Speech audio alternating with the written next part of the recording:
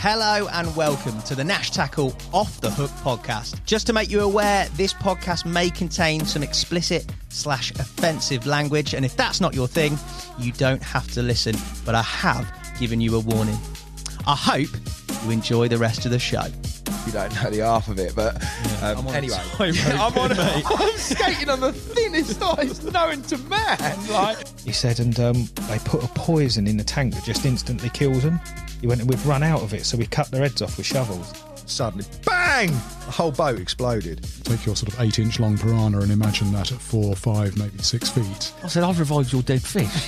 F off, he said. You haven't. That was just humongous. It was... I couldn't believe what I was looking at. I'm just battling this fish out in the pond. I know it's a black man. I'm saying I'll never be a naughty boy again. If you catch fish and you return them to the water, then you are my brother. Welcome to the Nash Off the Hook podcast. This week, I've assembled a consortium of our youngsters. One of them might not appear yet. How old are you? 42? You might have fathered 7 kids. No, I'm joking. But he is young. You're all young. And so we're going to talk modern day carp fishing scene and what that means to you guys, as you guys are in the best position. And to be fair, you've covered a pretty broad spectrum of all things modern day. I've got Jacob, Finley and Henry. Boys, start with Jacob. How have you been recently? What have you been up to? Good, thanks. How are you? Lovely, mate. Lovely to see you. What have you been up to? Oh, a lot of fishing.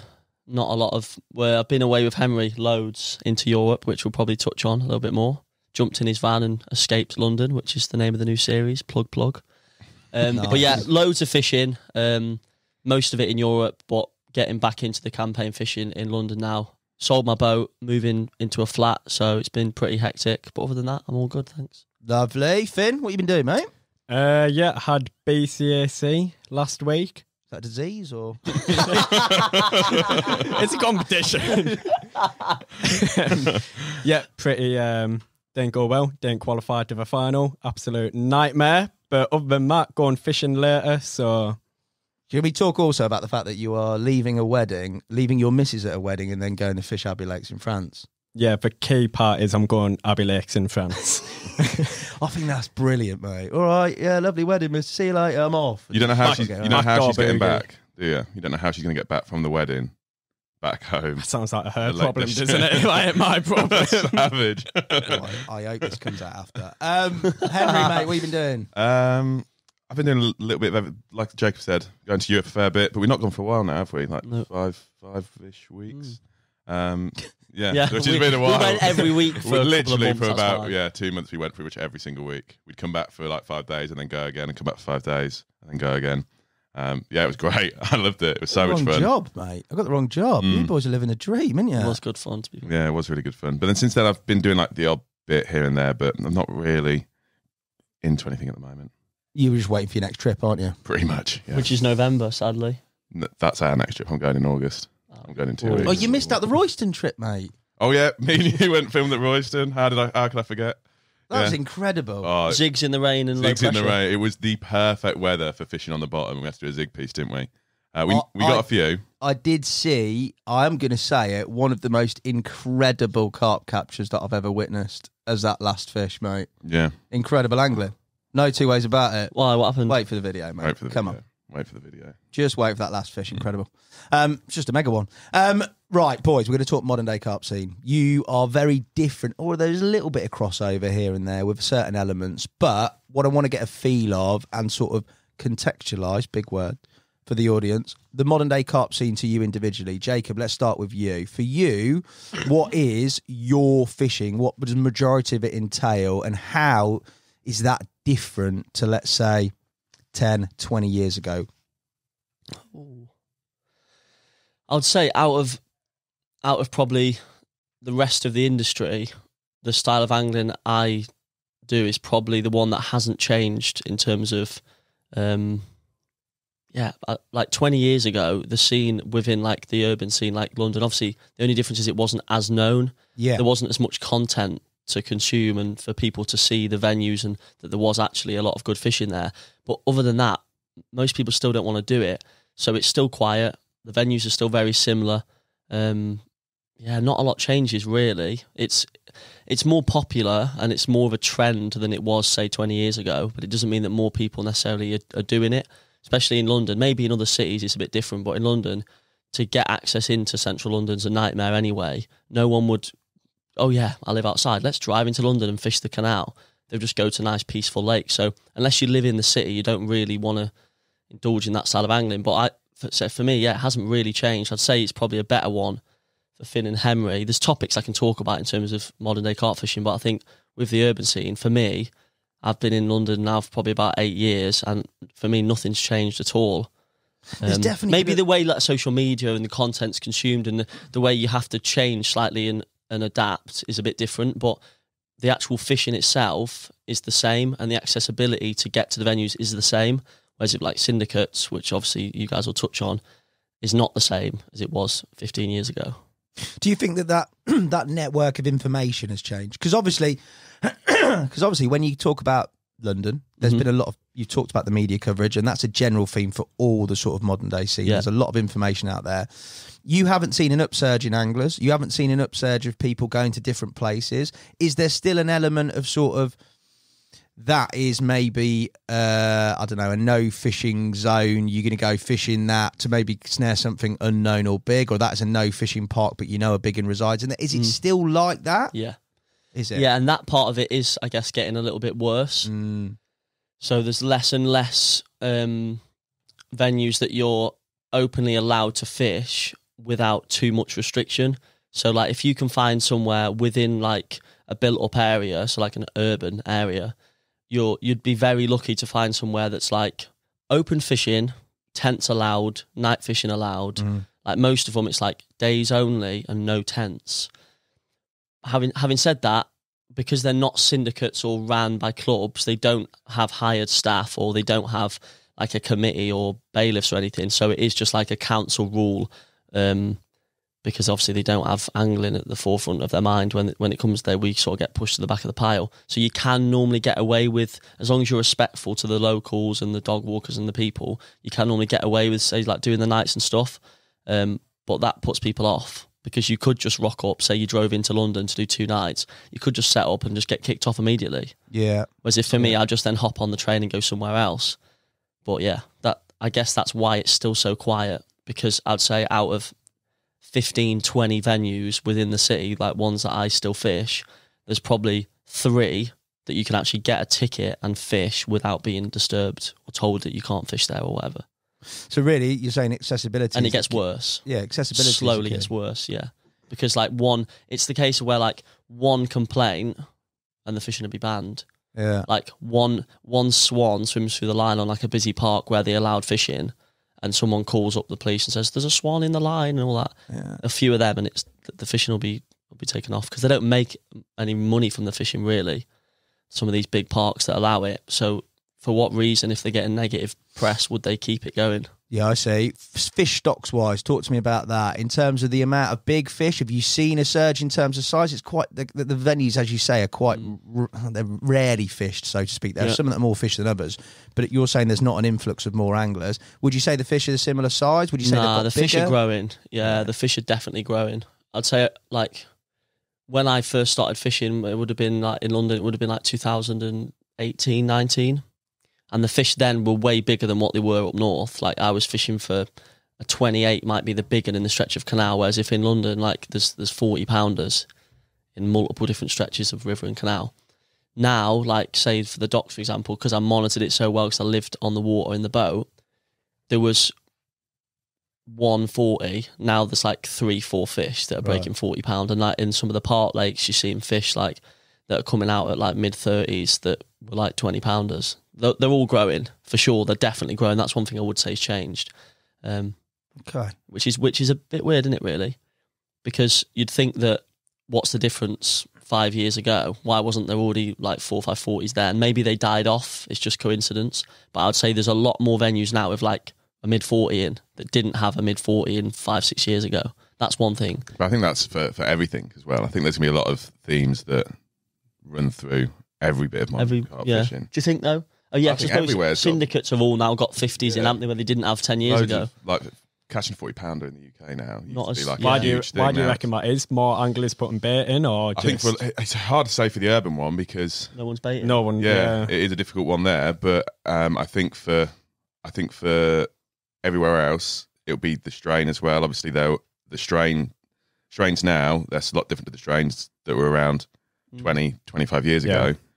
They're all bred to grow really quickly, aren't they? Like that's one of the main aims they've got for them, is to put on weight as optimally as possible. And bait's getting better, and people are putting a lot of bait in now. I think the key is, you said there, more bait going in. Isn't it? It's not necessarily everybody. I mean, all the baits are brilliant, but you look back at sort of, I don't know, Yateley days or whatever. People are making like the HMV. They're making baits that are really nutritious. Is the paramount importance? It's not attraction. Nowadays, all the baits are pretty much as good as each other. I know I'm going to say, like, apart from Scopex Squid, it's obviously well better than all the ones. There you go. The old corporate line. Well done, mate. But there's more of it going in generally, isn't there? I reckon. Than just 6 or 7 baits. People are putting a bit out. It depends what you're comparing it to, because where we saying the modern scene is it the last 10 years of the modern scene? 10 years, haven't you? So, from the last 10 years to the 10 years before, I don't think there's a big difference in bait quality. I think the biggest difference is quantity. I think that's the difference. Especially since lockdown, I reckon, since new people have got in. Like, I've noticed that a lot. The amount of people on the bank just filling it in. What's mad, when you look at it, you look at like the time frame of carp fishing from what it came to when it was like fishing with a quill, and all this technology then come from it, and the amount of carp anglers that now go out. The time frame isn't actually that much, is it? No. If you look at existence and life and other professions and things like that have been going for hundreds of years, of course, like carp have got bigger in the last 10 years, because when did carp fishing really get big? Like, what, 30 years ago, 40 years ago? 60s, 70s, 80s. Like, it's not been around that long. It's not been like 200 years. No, but I don't necessarily that means that equates to bigger carp. But I just think like they've probably always been they have always been growing. Like, there'll be 140 in the UK, like back in the Yateley days, or 2, and then there's like 3, then 4. And I think in another 10 years, there'll probably be loads of 60s. Yeah. Every 5 years it'll probably go. It feels like, why have they suddenly grown? But they've probably always been growing at this rate. It's just that this is the time we've got into it, like at this kind of level. Do you think the increase of like social media's made anglers aware of them fish though? And like, do you reckon say 20 years ago, like me personally, I don't believe there was, I don't know how many 60s are in the UK now, but say if there's 20 60s, 20 years ago, was there still that amount?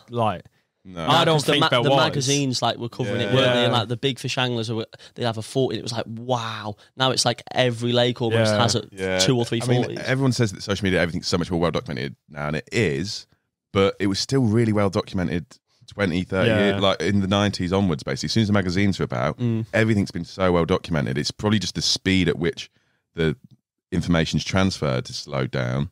It's quickened because of social media and how it's so instant just to post something and everyone know about it, and as opposed to waiting a week or a month for the magazine to come out. But it's still well documented, wasn't it?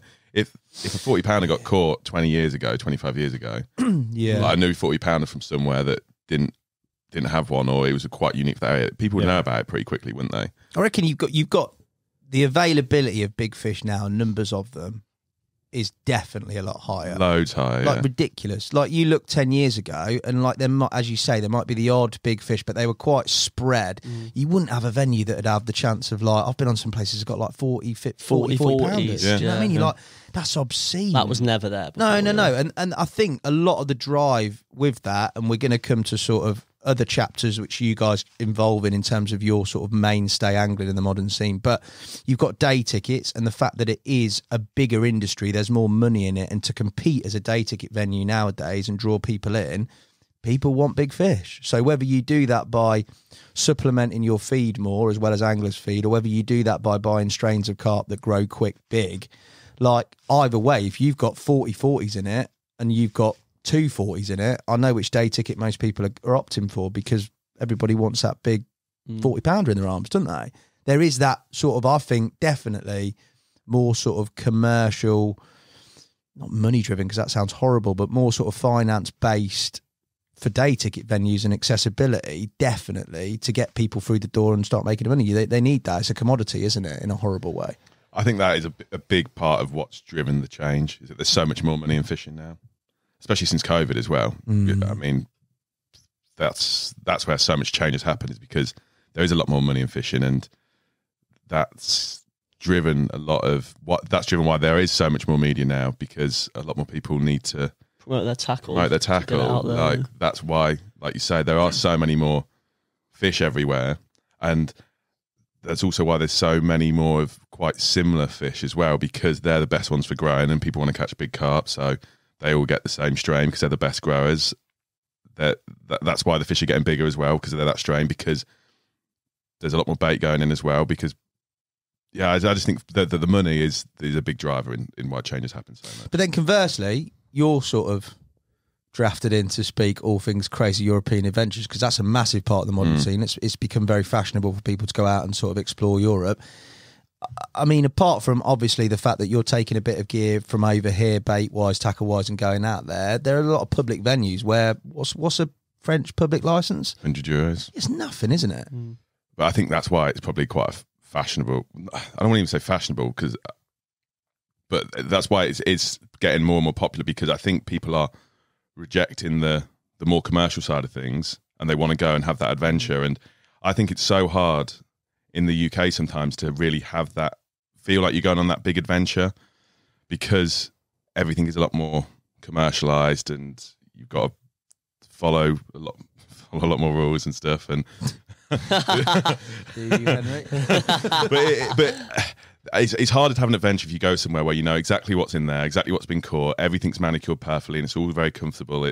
I don't know. I feel like Hassan's dream, isn't it? But that is a massive change. Just what you said there is a massive change to when I think back to like the glory years on Yateley. You knew exactly what the fish were. You even knew what spots you were fishing. There's Mary's Table. There's Basil's Bush. There was some kind of like accolade. There was some kind of like level of achievement out of getting that. Do you get what I mean? It's like, and is that not the same as going about, nah, but those not anymore though, because there's so many of them. There's so many of them, so it's like it could just be down to luck nowadays. Do you get what I mean? Like back then, say you went to Yateley and you caught the big one from there, and you went to another place and caught the big one from there. It's like, God, he's shit hot. Like he must be a sick angler. Now, if I go to thing and just catch a random 40 or 50 pounder, no one cares. So I'd probably rather just target somewhere in London with 140 and catch that 140. And to me, that's my own little challenge, and no one cares, rather than go to like a lake with 40 40s in it. But it depends what you like. And I also think that I'm not saying Yateley still exists now, but the circuit, that circuit scene does still exist now, and that's always been part of it, and that still exists. But what doesn't exist, I don't think, as much is those lakes you can go down to, a day ticket lake, for instance, where it's not some bloke comes around once a day, catch it, gets £10 off you. No one does really know what's in there. It's not really very well manicured. The strain in there, you don't really know how they've ended up there. It is because those sort of waters now, people realise that there's money in it, so they put a lot more investment into it to make sure it's accessible to everyone. Everything's really manicured. They want to know exactly what fish are in there so they can monitor weights, and because obviously like a 20, 30 pound carp's worth quite a lot of money, so they can't just have like, I don't really know what's in here, mate. Everyone knows exactly what's in there. That type of fishing doesn't exist anymore. The circuit still exists, and that's fine, and it's got that what spot, how many times it's been out, exactly, because that's what circuit fishing, that's like inherent about that style of angling. But that adventure fishing is lost a little bit, because those type of waters, I just don't think that they exist as much in England anymore, because any water that does have decent fishing has now become quite commercialised. So that's why I think people go over to Europe quite a lot. For you, that European trend, obviously you're seeing people pass and go and explore, and we talked about the French public lake stuff. Are you seeing a trend of more people going public lakes than pay lakes? Personally, I still think that it's more people go to the pay lakes. Yeah, way more. Definitely still more, but I am seeing an increase in but it's probably because that's the type of fishing I do and the media that I'm involved with, so that's what people will message me about. But like this year, I get messaged so much about where to go in Belgium, where to go in France, where to go in Holland. And it's a thing that I get messaged about the most. And I think it is definitely increasing, because I think people are realising how easy it is to go over. And I think before it always seemed like a bit of a challenge to figure out where you get your licence, where can you fish, where can you do this, where can you do that. But now it's so straightforward. Like, you go online, you buy your license. That's what. Sorry to interrupt, but that's what's mad. Is I'm not like digging anyone or anything like that. Like, everyone obviously finds their enjoyment and whatever they think is, well, whether it's a drive or a passion, or whether they just go to escape life and go for the therapy side of it. But for me, I can't see an argument for why you would get involved in like a busy syndicate, even if it has got loads of big uns, when literally you can drive within a few hours and go to Europe where there's lakes, canals. They're basically just on steroids compared to the UK, without the syndicate leaving buckets and waiting it's come off that spot. And you've got the element of adventure. The carp, there's more carp that are bigger, and they're not all like big French horrible ones or whatever. Like, I thought that. I didn't think like I had any interest in European fishing. Obviously, going with Henry, he's got some good spots, to be fair. I give him that. His pins are good. But he took me to some places, and it's like, I was like, this is mad. If this lake was in the UK, it would be like £2,000 ticket. And I'm just thinking, why would people not go there? Why would you go to a lake? And it's obviously they may not know, but there's some people who do know. Like, who is it at Nash who argues about it? All the boys. Like, I remember you did Tommy's like done all that European fishing and then still says, now the UK syndicate is better. And I'm like, how? It's like mental. You did I think it was the podcast. I think it was the podcast you were on. With Tommy, wasn't it? And I think Ollie and Tom both said that UK's better. Yeah, that's mad. They did say that they think that we'd change our views when we got older. So it's very easy to say this because like they've lived through it. But as it well. might be for them a lifestyle, not Maybe. just purely the angling. It's like the meeting the people and that thing of like, oh, I had it off that margin. It's never done a margin bite before. I had the first 40 off the top. And it's like, because a lot of anglers you see, like especially like the older guys, they love telling a story and you can see the amount of passion they've got for the one they had, that one, and back 20 years ago this. So maybe for them, that's a big part of it. But the ones who just purely want the escape, I think the European style is like so much better. Do you not think like over time, like people listening to this podcast now, they might have never thought about fishing in France and now they're listening to this and they're like, oh, I might actually go give it a go. Do you not reckon in like 10, 20 years time? Could be a lot busier. Do you reckon France and Europe's going to become what the UK is? It has to be. But then, do you reckon the UK is going to stay how it is, or do you reckon it's then going to sort of take a step back and be a little bit quieter? No, I think the UK. Do you reckon it's just going to be busier? It's not enough water for anglers. Yeah, I think exactly that. There's just not enough water in the UK for how many anglers there are. I think you're right. I think in Europe, that become, and I mean, I've seen it already a few times this year where what I sort of find is that the public waters, I think they'll go through like cycles where they'll be really, really busy because it gets blown and a load of people will go there. For instance, where me and Dan went and fished in Belgium last year, where we went earlier this year, we got so lucky that weekend because we were pretty much the only ones on there. I've heard that complex since it's opened has been like crazy busy. And I think it'll be like that now for 3 or 4 years. But then as people all start, because people do get, the reason they're going to fish these public waters is for that escapism. So if they go twice and both times they go, there's 20 people fishing it, they're going to go, this is a bit shit. I don't want to go anymore. I think everyone will start thinking that. So in 4 years' time, it will go back to being quite quiet again, and then it will explode and become popular. And it's like at the moment, there's a lot of like big reservoirs around Dijon. I've noticed that whenever I speak to people, they're always going, oh yeah, we're going to go to these reservoirs near Dijon. And that's where we went. And we, and it was too busy, wasn't it? And we ended up leaving. I think that you'll have sections that become really, really busy, and then in a couple of years they'll become less busy again because of how busy they have been. I think because of how much water's in France, you've just got to keep sort of searching. It depends how much you want to keep searching, how much you want to risk a holiday. Because I go over quite a bit, I'll quite happily maybe once in a while go and not even know if you're allowed to fish there, what's in there. I'll just find it on a Google map and think, that looks quite cool, I'm going to give it a go. Yeah. You might get there and there's no fishing allowed, or there's no night fishing, whatever. And he still gets the rods. Yeah. You just pay the fine.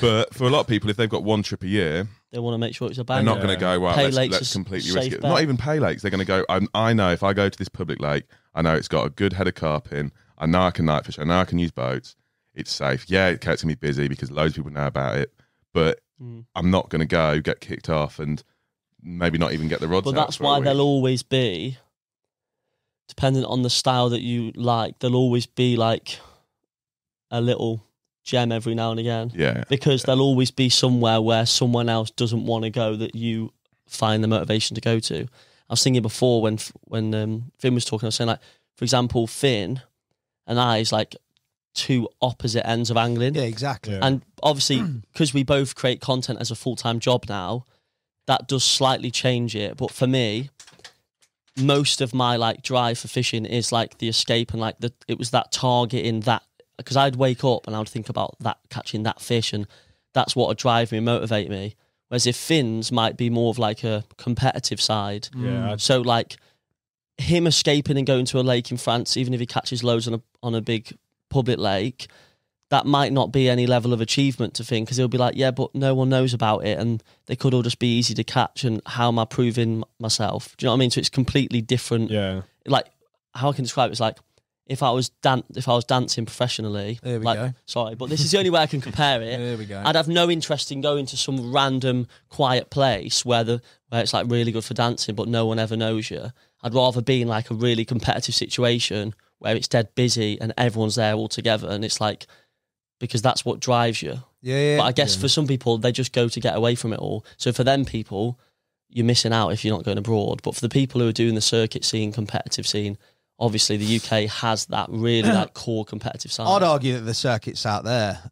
I know a lot of anglers who are like, anglers here, mate. That's a circuit. You can't say that's not a modern day circuit. There's circuit waters in France. 100%. 1,000,000%. A million. And it's the same. I mean, I get the escapism, but I don't think a lot of people are doing it for that. I think a lot of people are doing it because I've seen Jacob go and bread bomb a big Belgium canal common. I think it is. I don't think they want the escapism, mate. I think they want a big carp, and they want to go there and emulate what they've seen for a long time. That might be Alan and Ollie going on a Eurobanks. That might be Henry catching a massive Spanish one. That could be anything. It could be you. It could be Finn catching a massive Twas carp. They want to go and do that. And those waters, I think, the more and more publicity, the more that's seen because of numbers, because of accessibility now. It's easy to get across on that tunnel, and it's half an hour and you're the other side.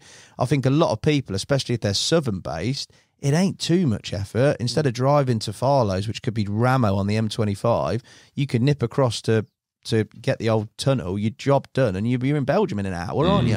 So I think there's a lot of things that have conspired to mean that is now, even though everybody talks really romantically about escapism, and if you want to search for it and risk it, you'll find it.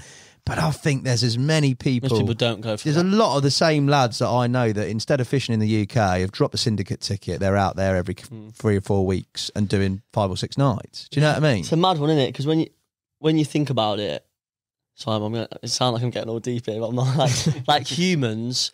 Or I feel like most humans. This is going to be It's not humans. It's not that deep, but like I feel like as humans, like we always want to improve to some level. So like I think there is a group of people that maybe have a busy job and go for that escape side, but I think like you were saying, most of the time it isn't.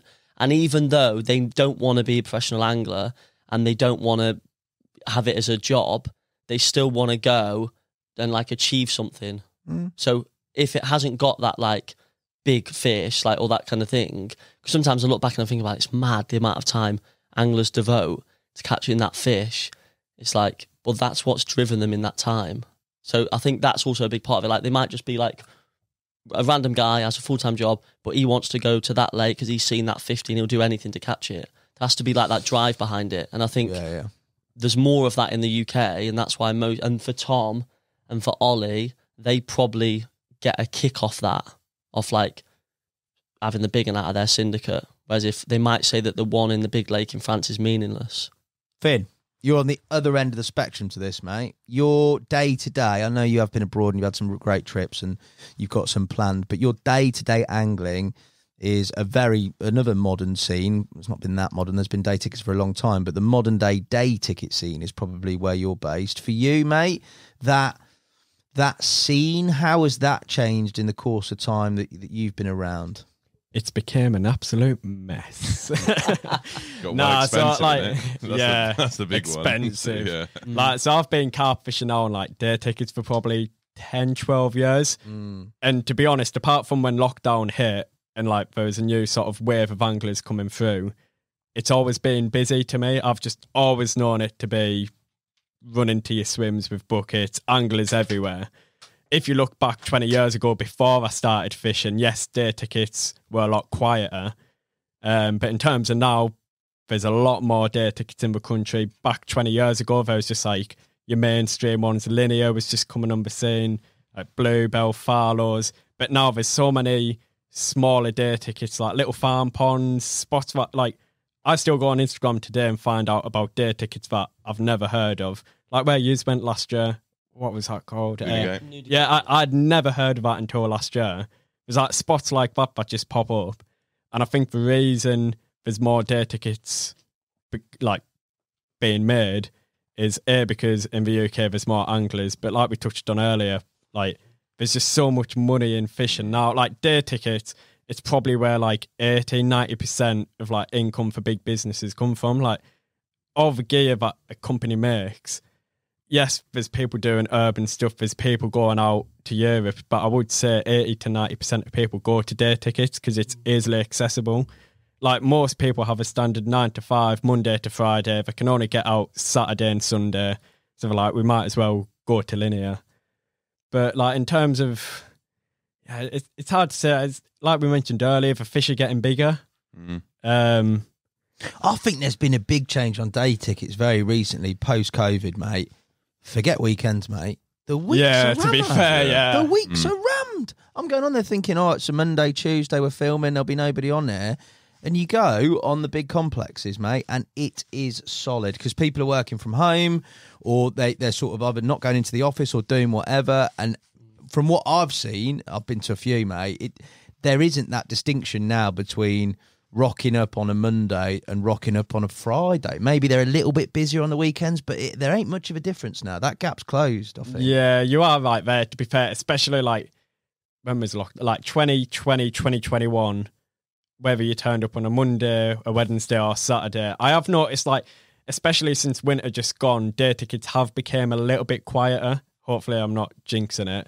But like, I can turn up to spots now and normally get a decent peg. It isn't sort of like as big of a manic rush as it used to be. It's still busy, don't get me wrong. I know what you're saying when you turn up midweek.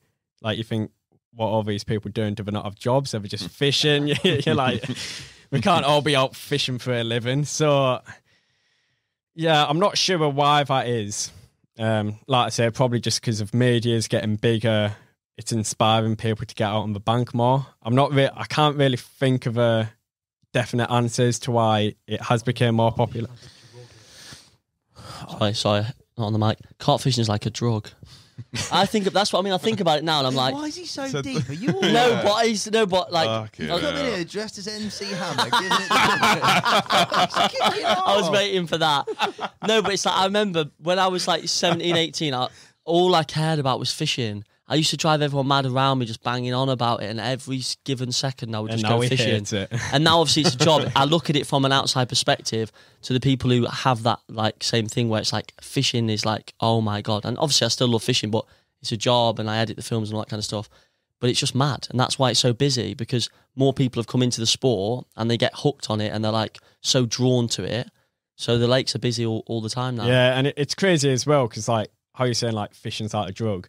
When you were like describing the urban scene and when you were talking about fishing in Europe, to me that's like refreshing, and I'm like, oh, I want to go out there. But I'm still addicted to going catching a load of simmers. Like, it's just like, although I want to go do that, I'm still always drawn back to fishing just the same lakes. Like, I don't know what it is. And like when you're on about targeting certain fish, like, I think I've targeted one 16-pound common from like a park lake near me. That's the only target fish I've ever targeted, and I'd never target a fish ever again. Really? Wow. Yeah, but then like when you were talking about this, I was trying not to get too deep, but I was like, what motivates me when I go fishing? I ain't got a clue. Bites, not even bites. Like when I go to Linear, I'm not motivated to be like, right, I need to catch like more than everyone on this lake. I don't know what it is. Like, I just go fishing and I don't want to be like, oh, I just go fishing to enjoy my time on the bank.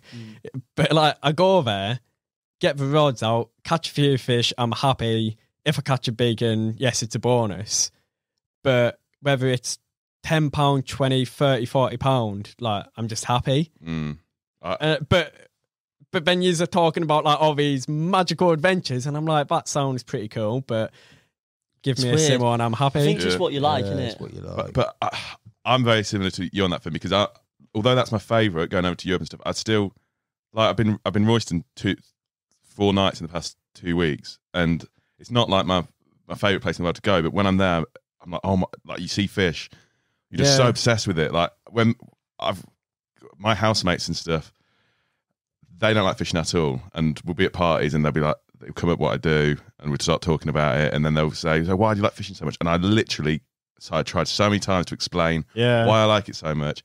I just can't. I just obsessed with it, and like that, trying to work for that bite and get that fish in the net is just like, why do you like it so much? I don't know. It's just fucking incredible. And then you put it back. I don't get it. Yeah, I don't need to get it. And you can feel yourself when you explain it, being like, this doesn't make sense what I'm saying about why it's so good, but it just is. And I tell you what was a good story, and it happened here.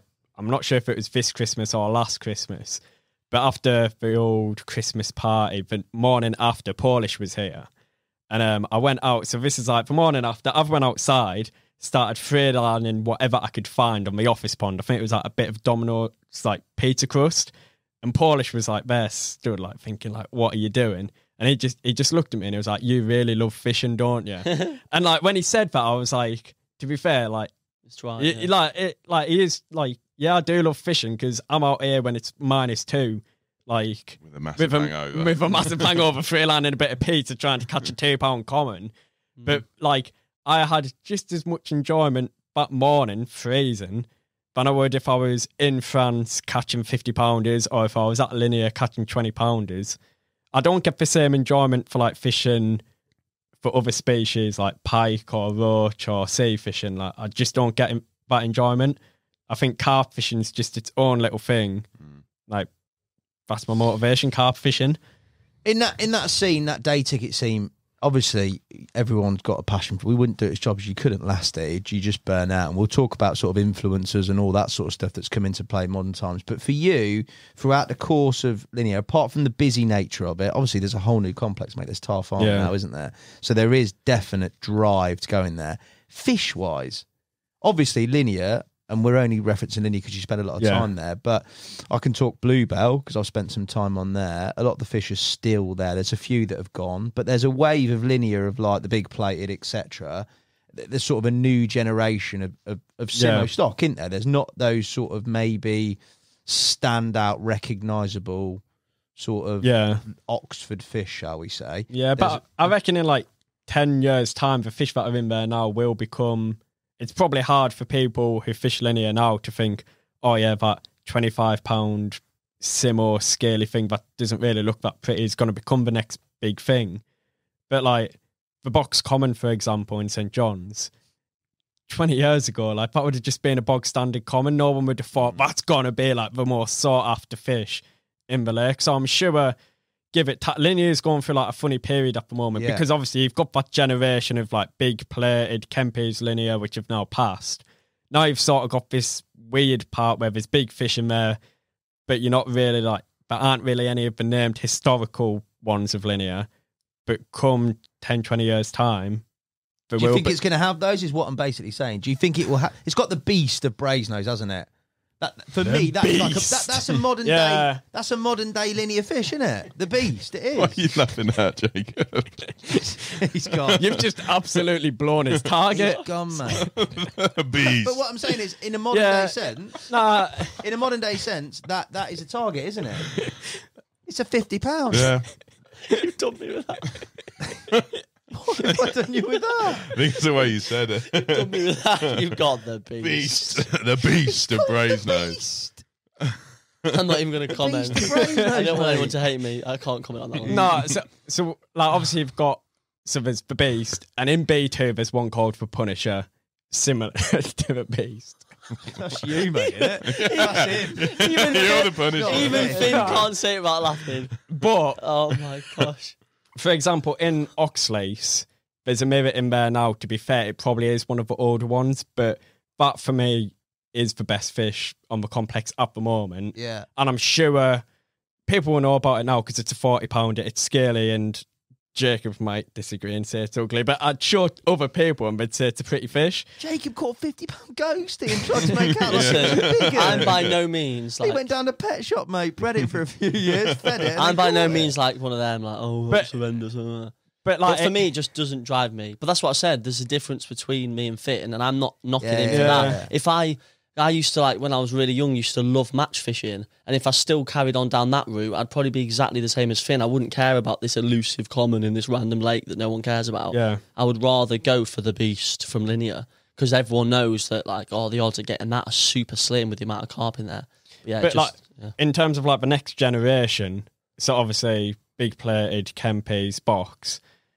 Like we were saying earlier, carp fishing's only boomed properly in the UK however many years ago. And like part of me thinks them fish are only known to like the A classes they are now because they were the fish back when carp fishing started. Like I think anything with history surrounding it in carp fishing has that little carpy. Yeah, they won't be another. There'll never be another like fully plated, if you know what I mean. No, I think they will. I think they will. Yeah, like I think there's probably a lot of 20, 25 pound fish in linear now that look as good as those fish that fit. When they were 20, 25 pounds. Yeah, and once they get caught and made, but it's not the fish that makes it so good. No, when them 25 pounders make it to the size, I'm not even going to say the level. When they make it to the size that the big plated was, every other lake in the country's fish will also be at that size, so it won't be of anywhere near as relevant as it was. So it won't be that size, it'd be 10, 15 pounds bigger, won't it? But so will every other lake. Not necessarily. Maybe but even like... If it might have loads more bigger numbers than the other lakes. In 10 years, there could be a fully scaled or a linear that looks, that's like 58, 59, 60 pound. That won't be as famous as the fully, though. Was. Because that was like a lot rarer than what even a 55 would be in 10 years. Because in 10 years, there'll be loads of 55 pounders. 65 pound. But do you reckon that fish is only famous because it was caught on an underwater camera? What made that fish? I think it definitely helps. Yeah, that definitely, because I didn't know it before that. But again, there's so much media going out there now. There's every reason why you, Tom Maker, could go out there, make a film, catch this fully, 65 pound. Thin. My money is on Tom Maker. But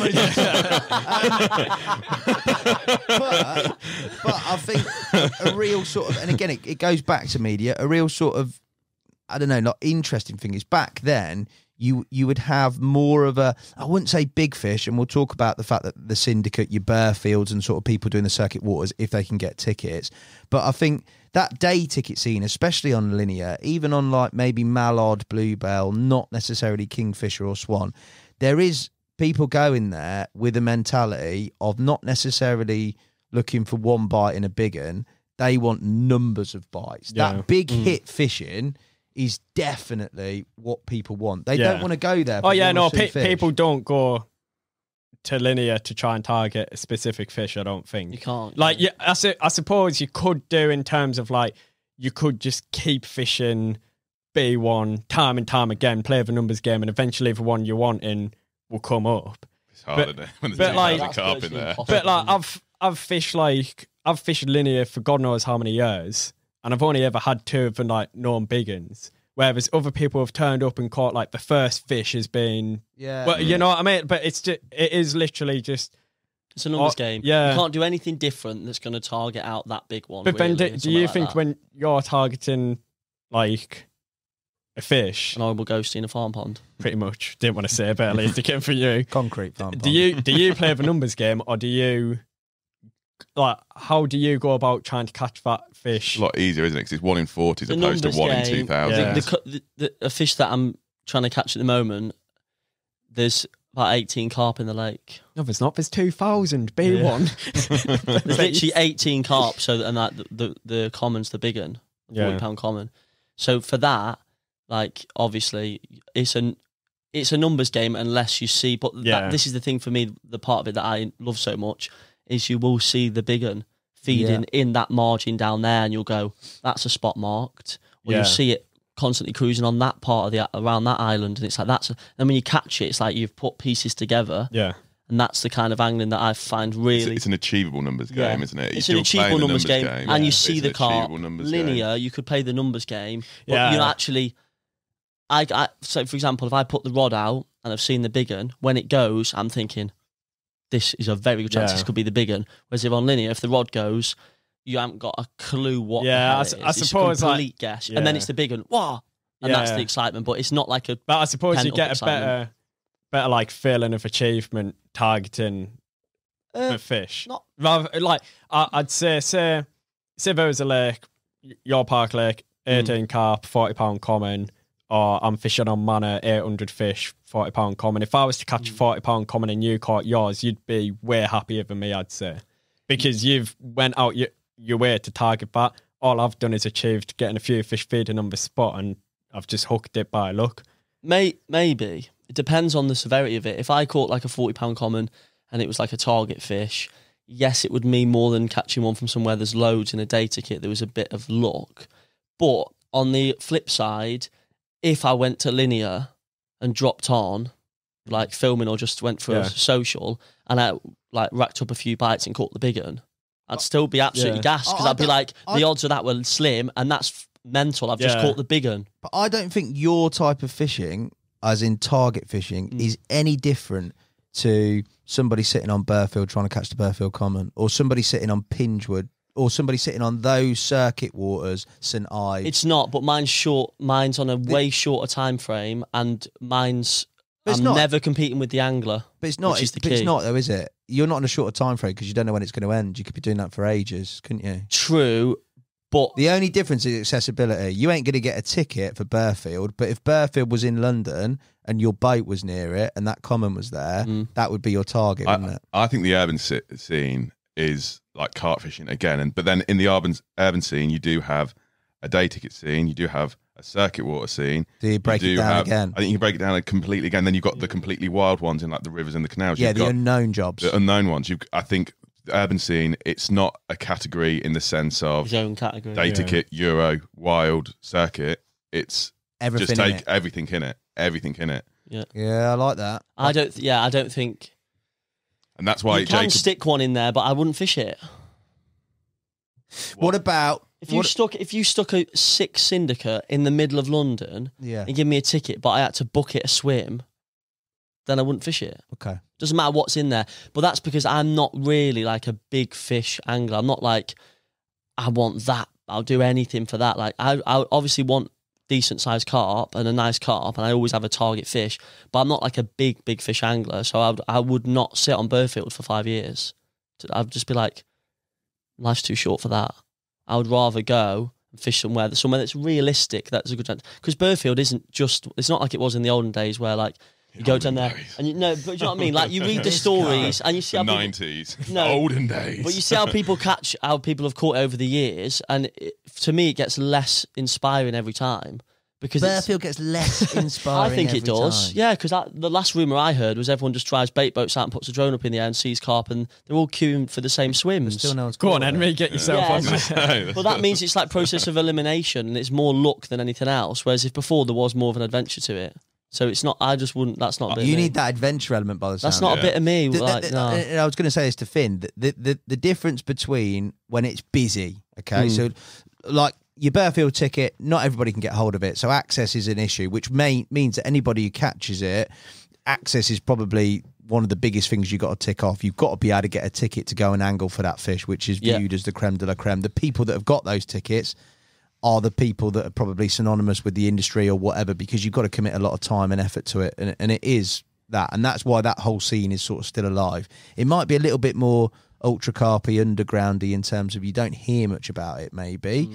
But it's definitely there. But for you, especially on day tickets, and for the people that do that on those really ultra busy sort of carp waters where you've got brilliant anglers fishing them, your Dintons, your likes of, to get a result, there's got to be that buzz of basically bettering 90% of the population of people that are fishing it who are not catching those fish and getting those results.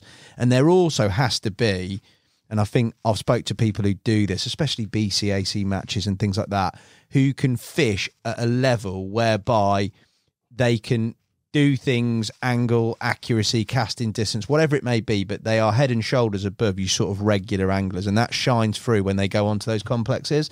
That's got to be a motivation or something that you enjoy on the likes of linear, isn't it? Yeah, when you were talking about that bear, I was thinking, I listened to Wayne and Ryan's podcast recently. Yeah. And like listening to them, like when me and Steve were in BCAC afterwards, one thing that we always do is we try and review it. Like what went well, what went like wrong, why didn't we qualify, why did we get beat, could we have done better? And like in a normal fishing situation for me, I don't do that. Like when I'm in a competition, it's completely different to when I'm at linear. Like if I went to linear, I don't know how to word it, because like when I go fishing, I try. Like when I go out filming with Nash, I try. When I go for my own pleasure, I try. But when you're in a competition, it's just a whole new different level. And I'm not sure even if I could compare that like level of competitiveness and like drive in my own fishing to beat other people, if that makes sense. I'm trying to figure out how to word it. It's like, it's such a weird way to describe, like... I know what you mean. That competition element, has that got bigger? Has that grown in recent times? Yeah, to be fair, like, going back to when we said about a driving factor, that probably is the factor that, like, drives me. Not that I'm ever good, because I never win any competitions, but that is the like, because when I go fishing, I don't go fishing to try and beat everyone on that lake and be like, I'm better than you. Like, I just go fishing to go fishing. But in a competition, you're obviously there to beat everyone. Like, that is your drive. You have to be on your game, though, don't you?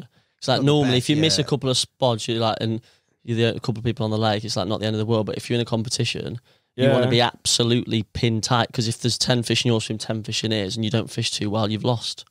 So you need to be like, so I get that. Yeah, you'd have to be. But then on the same side, although that I enjoy it, it's really not enjoyable at the same time. It's just pure stress and hell. Like you're not sleeping for 48 hours, you're not eating properly. By the end of it, you're probably going to sleep for 24 hours. Your tackle's a mess. You're physically just like destroyed. I wouldn't want to do that on my own fishing. Like if you're going out and doing that in your own fishing, it's just like, that's what these guys do in Europe, isn't it? I don't know if it's the competitive thing that's why people like. I don't know, because I'm really competitive in everything I do, like super competitive. But tell me about it. But competition fishing, you're not in your angling though, are you? He bloody is. Try and film. Really you can't film Henry fishing. He already wants 4 rods out while I'm trying to film him, because he wants to be like, wants to catch the most, like he's bare. Yeah, but you're not competitive against, when I'm saying competitive, I'm not saying against a carp. I'm not saying what you've got to do to catch one. I'm talking about you wanting to compete against other anglers. No, he does. You better. Me and him compete against each other when we're filming. If I, like, let's say I go, and for instance, me and Jacob are filming, it's not that I want to beat Jacob, but if I go and I've caught 4 and Jacob catches 7, I'll be annoyed at myself because there's 11 bites to be had there, and I've only had 4 of them. Like, there was 11 chances to catch a carp. So he's competitive. But we're both a little bit competitive. He's a little bit more. I think every angler must have that element of competitiveness. It's just the if you level. Don't have that, you'll be competition, slow. That for me in fishing, that is the most. That is the thing that I would least like to do. That's the only thing I think I wouldn't really be that excited to do out of all the types of carp fishing. See, I love the match style. I think the match style's sick. I don't do it in carp fishing because I think the difference between match fishing and carp fishing and in like your other side of the course fishing is that difference between how many fish are in your swim is like if you're canal fishing, you're looking at shoals of roach and the few better bream that might come along, and that might win you the match. But if you're carp fishing, the weights are so significantly bigger. If you're not on all the fish, there's not that many carp. You can fish your very best and absolutely useless. That's what I couldn't deal with. I could be the best angler on that lake and do everything perfect and still come last. But with like, if you're tip fishing or you're fishing on the canal, you will still catch a few. And for me, I'm too ADHD to sit there 48 hours, not be able to move when the fish are all over there and watch someone else catch. That drive me insane. I think one thing as well with like the competitions is you don't appreciate like what you've caught. Like you don't care.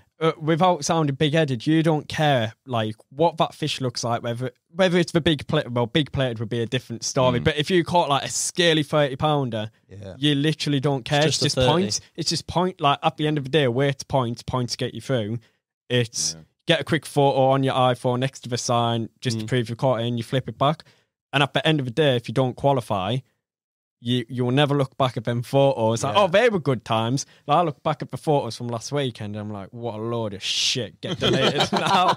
Like, you know what I mean? But if I qualified, I'd be like, oh, look at that scaly banger. Like, I didn't appreciate it back then. But is that growing though? Is there more people entering the? Because obviously, like we had British Carp Cups. British Carp Cups is no longer doing anything. Eric's. The pairs, again, you've basically got BCAC. Are there more people entering I think it's one of the scenes that's probably not growing and probably make it. It is, and it isn't.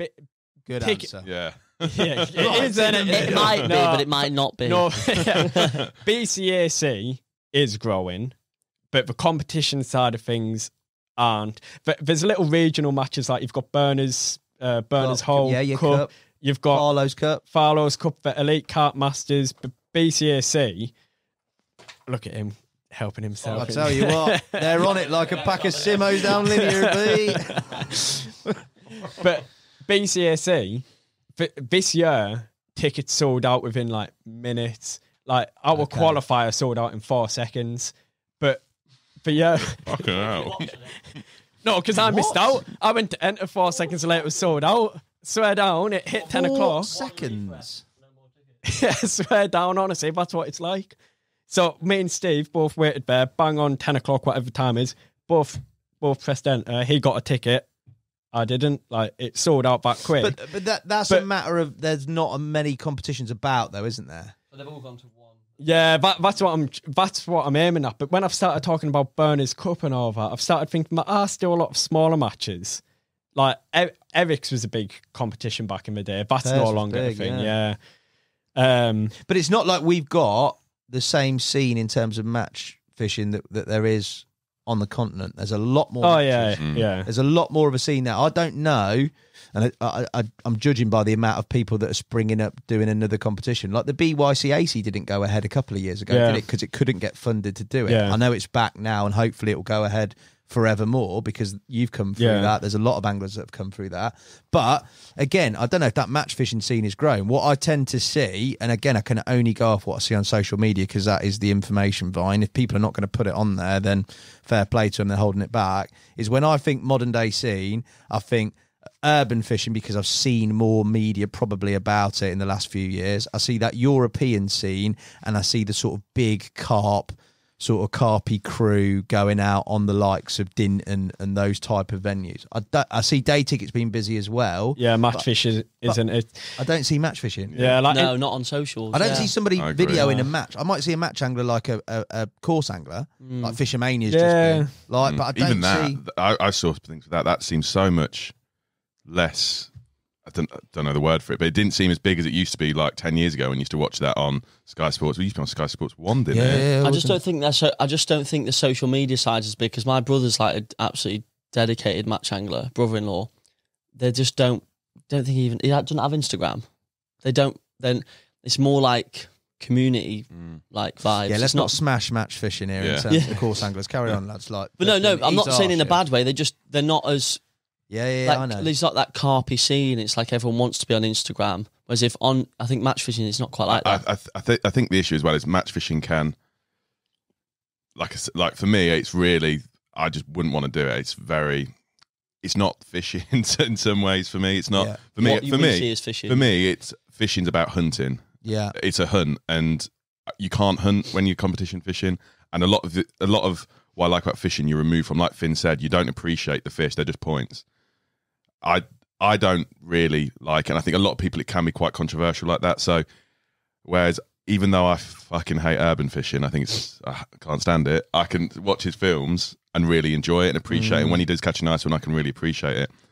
Same with the circuit waters. I've never had I'll talk about circuit waters in a little bit, but everyone appreciates when the Burfield Common got caught by Simon Scott. Everyone knew about it. Everyone was talking about it that day for the next couple of weeks. Like, I just think competition fishing doesn't have that same draw for everyone. Yeah. And maybe that's why it's not growing as much. I always think with match fishing and competition fishing, it's the only people who really care about it are the people who do it. And it's not, that's like that community, and it's no one outside of that is really drawing. That's a good point, people actually. in as much. I always think that with it. Because there's styles of angling that you might not want to do, but you watch it and go, that's sick. Like, I watch fishing videos of things that I would never do, even if I had the accessibility, but I still watch it and get a buzz and enjoyment out of it. Like you say, certain industries like your match fishing and your more like course fishing match, it's like anyone outside doesn't care. So it is more of a close community, I guess. Yeah. What about like a big one, and this goes across all the different types of angling that we do, but influence and fashion? You look back and mate, there is, whether that be in rigs, you're going back to, again, the glory years of the hinge stiff rig. You got Terry in his chunky knit cardigan and everybody doing it and all that sort of stuff. Modern day trends, fashion, like what sticks out for you with regards to your own angling, your own discipline, your own experiences?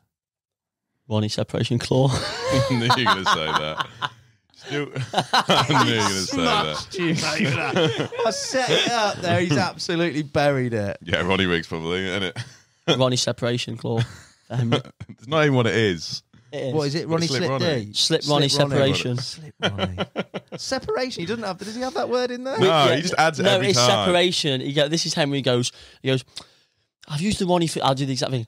I've used the Ronnie a couple of years now, and when I first started using the traditional Ronnie, I'd say 3 in 10 with hook pulls. Got it down. 3 in 10 with hook pulls. Since using that little bit of added separation with the Slip Ronnie, I've actually had 1 in 50 hook pulls. There's no doubt. There's no argument in my mind that it loses less fish. To be fair, we went to France. I'll be trying quick. I'll try and be quick. Went to France. We're fishing like in the spring. It was just one of them days where we just couldn't keep a rod in the water. And don't know what was going on, but I was hook pulling fish like there's no tomorrow. And I've never lost that many fish to hook pulls in my whole angling life than what I lost over those 2 days. How many? Like probably hook pulled 5. It was embarrassing. And like I had we're both playing fish at the same time. Video's coming out next month. Another little plug. And we're both playing a fish. I had it on for ages, and then just bump, and then again bump. And he was really annoying me because he was going, need that separation behind me, and I was losing me. I was thinking, Henry, I've used this rig and I've never lost this many carp. But I actually listened to him, and I think it's in Europe where the carp are bigger, the more competitive, maybe not as pressured. They're feeding like mad. So you're just getting tiny, like the hook's turning too quick and it's catching him on the edge of the lip. Whereas if his separation is flying further back, that's his theory. You were losing because of the way you play him. But in the UK, the way you play him. That's what I kept saying. He hated it. Pointing his rod and walking backwards. I kept saying to him, I was like, I think it's the way you play him. He's like, it's not the way I play him. I was losing my mind with him. But yeah, in the UK, I don't honestly feel like I never lose carp. But yeah, in France, that day was awful. You'll see the video. It was awful.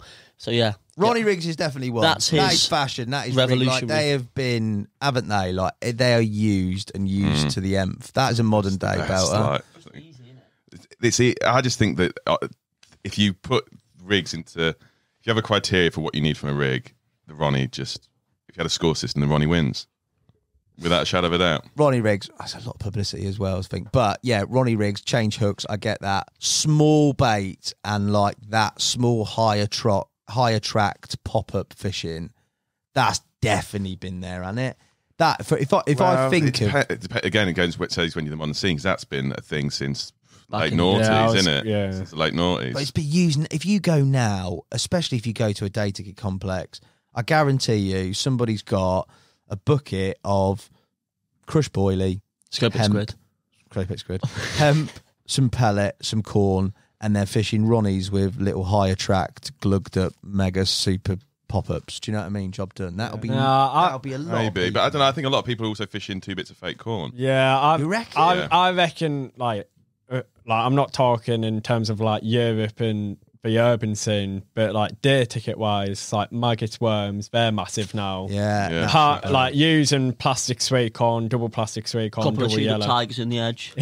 I think that's sort of like boomed because it used to be like an edge, now it's not. I think there'll always be like a cycle of like it's always happening, it always will. There's always going to be a cycle of the next trend, the next new thing.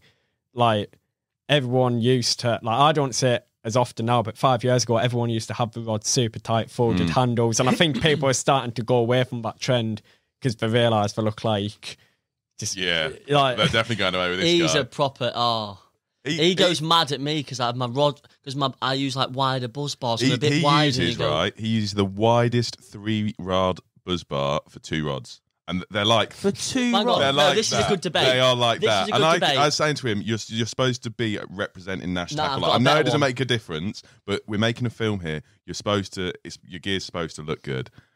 It looked awful. Okay, so here's it the looked thing. like he'd just gone down Argos. Maybe I'm wrong, to be totally honest, right? Who do you agree with? I want honest answers. Go on. It's not the widest buzz bar. It's a 3-rod buzz bar. The rods are about this apart, yeah? So they are quite spread out a little bit. So they are wide 3-rod buzz bars. It's a wide. No, it's a wide. 3-rod. I guarantee you, it's a wide 3-rod buzz bar. Okay, so they're like this, Hassan. They're like this, yeah? What's worse? That, so my 2 rods, right and far left, so the middle one's not screwed in. What's worse, this or him with a tripod? Tripod? What are you on about? With like a rod pod, sorry, not tripod. No, I'm not. When have I? I've never used a rod pod. Well, he'll use a 3-rod buzz bar and he'll put 2 rods, a rod on the right and a rod in the middle, and have the left one missing. No, yeah. Thank you, Jacob. No way. I'm with Henry. Yeah, That looks thank you so very weird, much. though. Thank you very much. Because then you've got it all one side heavy and you've got a missing thing. You want to put a butt rest on it as well and just leave it. That looks weird. Surely you'd rather have it on the right and the left and have a gap in the middle. I'm against having rods super, super tight, but I like having them tight. And the way that he does it is the way, like, everyone... So if you put 2 rods on a 3-rod, you'd leave the left one empty. Leave the left or the right. If I was fishing like 2 rods apart, I'd have them both on single sticks and not on a 3-rod buzz bar at all. If I've got a buzz bar, they're all in relatively tight sort of parameters. As tight as possible, isn't it? Yeah. And you wouldn't have his setup, no matter what you did. I know I can only looked imagine. awful. But are you like all following trends with all this stuff? Yeah, Or no, is this just how you no. actually would do it? That is me just like... Is that a trend? Well, yeah. To have them 2 on one side and have one empty because you know you're going to get laughed at? Well, practicality. No, I don't practicality, I give it... I think it'd be pretty harsh. Someone patch a swim saw that. Well, maybe with yours. One side heavy. Maybe with yours because it is ridiculous. Yours is so But bad. But practicality... it would be a bit. Practicality, yours is the one. Because it was hard to get the sticks in the ground. Otherwise, I'd have gone singles. It was like pebbles. Right. But yeah, all right, I'm wrong then. Well, I'm not wrong. I don't think you're wrong. But you lot would all go one side heavy. It's a bit like your trousers today, mate. Do you know what I mean? We've all had a laugh. Let's not But really, they're functional. fashion. They're functional. Do you know what I mean? You can dance in them. Yeah, I think that's well, there's definitely trends and stuff, but I think when you're doing buzz bar stuff, you're generally fishing tighter. If you're fishing further I don't apart, need to be they're singles. trendy. I just get You're told an off. urban scene man. But I get told off for looking unprofessional and like, oh, people won't do. Alan once gave me a big lecture on this, right? We were fishing together and he meant, because Alan's super, his pod looks perfect all the time and mine looked a bit scatty. Like I have rods, one like worse back in the day, one used to be higher, one used to be low and stuff like that. Feed a rod in the middle. And Alan would say, you can't, Alan would be like, you can't have it like that, can't have it like that. He said, if someone walks past and they go, you're representing Nash, you can't have it all like that. So I've had to change because for me, I didn't even think about that. Looking carping cool and folded handles, I don't care about all that. But because I work for a company, I get that if someone looks in my swim and my 3 scopes are looking really nice and polished next to each other, it will look more desirable. But when he starts moaning at me on like a pleasure trip, not a pleasure trip. We're making it does get on my nerves a little bit, but it's fine. But no, I've had the same lecture from Alan. I still get it. Because it doesn't fucking matter at the end of the day what your gear looks like. It really doesn't. Yeah. And I used to not care. But yeah, when you're going out making a film for a company that's paying for you to do it, and you fucking rock up with that, it was so bad. I could walk between the middle of them. Who caught more? I could walk on that one because I kept pulling them. Yeah. I think going back to the question is 3 rods on a spot. I think it's the biggest thing I've noticed. I think that's a real big, because I remember like now it's not just when you go to data kits. People will do that anywhere. Like Tom and Dan, when they smashed up Bled for the social, they were fishing like spot fishing like that. So I think that's probably one of the big changes I've seen, and being tramlining and being super. I think it's just the 3 for me that puts me off it. Putting 3 on. Yeah, because when you got a spot going, I've put 2 next to each other, but 3 just feels mad. Like to have 3 lines going that close together, it's just alien to me. 40 carp coming down. Yeah, that's the thing, isn't it? Yeah. You got 3. But I think campaign over. Oh, that's all of them. I think one thing that like the modern scene always gets smashed for is this trend and this influence and like how everyone just does stuff to be trendy. But since carp fishing started to become a big thing in the late 80s, 90s, everything's been influenced by media. Ollie always makes me laugh because he puts something up that sums it up perfectly. It was when Dick Walker caught Clarissa and he did an advert in a fishing magazine stating it was on like a size 6, whatever, this hook, and he wouldn't have caught it without this one. People have been influencing, and there's been that media influence for as long as carp fishing's been popular. The only difference now is the quantity and the speed of it. But it's also because, not just for social media and the medium you do it on, it's also because there's more people doing it. So there's going to be more influence they have to push like it that. even more to top the other competitor. Exactly. It's not even companies doing it. It's any angler doing it. They all. Do you think that's a bad thing, though? It makes the content more saturated and harder to digest, I think. Maybe, but it also means that it gets better. Like, if you compare... Me and Alfie were talking about the other day, when I joined Nash just under 5 years ago, if you posted a decent portrait image on Instagram, taken with a proper camera, a view of the fish, it would, like, do ridiculous. It would do crazy. You'd get whatever, 500 followers from it. It would do really, really well. Now, everyone does that. Like, it's meant that media's gotten so much better. If you compare films, if you go to Nash TV and look at what we put out 5 years ago, just the difference in, especially like the mean difference, is just crazy compared to the content that's going out there. Like, some of the stuff we put out 5 years ago, we wouldn't even dream of putting that out now because it's just so... Yeah, that was my work experience. Leave me alone. But the quality difference is... Ticket diary. We're still putting them out. I'll drop you. But in a weird way, some of them older films... it's hard for me because obviously now it's a job where it never was before. I find it hard to watch fishing films that much now because I'm fishing all the time, I'm editing all the time. So it's rare that I find a film that really inspires me. But like back in the day, the films might not have been filmed and edited to the same caliber, but they I find a weird enjoyment out of watching them older styles because they're more vloggy and stuff, which is what I like. But they're like the classics, like Eurobanks 2. The Urban Banks and the Eurobanks. Yeah, Eurobanks 2. Passion for Angling. Well, some of them are awful and filmed awfully. Yeah, I get that. They are. You do go back and watch them now and go, this is incredible. But that's because they were the big they are ones. Incredible films. But if you go back and watch just like any random YouTubers, an in-session at Linear 10 years ago compared to an in-session at Linear now, they're just worlds apart in quality. So I think there are good parts of it. It drives so much, it makes things a lot more easier for people to come and join the sport. There's obviously that other side where, again, it's going back to because there's so much money into it, where it is commercial and you can see that it's trying to sell a product, it does take it away because for certain people, for 99, we're such in a privileged position. And I've even felt us saying it a few times where we're coming from that privileged position where we work in fishing. So it's a lot easier for us to say certain things. But at the end of the day, for most people, fishing is a hobby. That's exactly what it is. And I mean, it still is a hobby for all of us as well, of course, but we've got that element where we work in it as well. So when there's that side of your hobby and there's that commercial element that's steeping in more and more to it, it does take away from it, especially something as romantic as what fishing can be. So that is definitely the downside. But I think overall, it's like with social media, yes, in general, there's negative things with it, not just in fishing, but I think in general, it is a net benefit. I think that...